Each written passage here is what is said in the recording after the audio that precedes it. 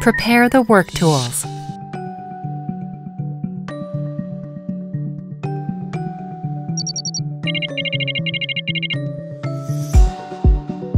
Before connecting the power cables, check the motor voltage marked on the motor nameplate.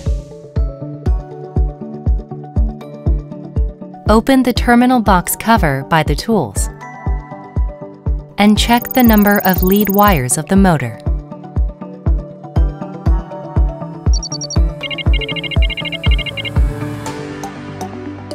Check the circuit diagram and the number of power cables if it matches the motor's specifications.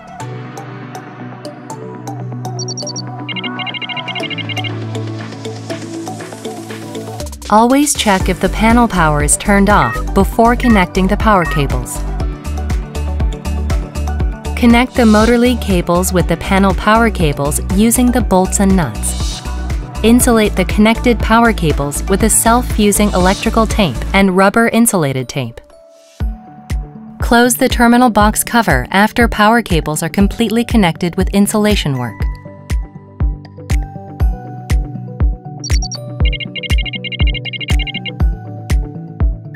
Connect the power cables after checking the connecting method according to the voltage, number of lead cable, and starting method.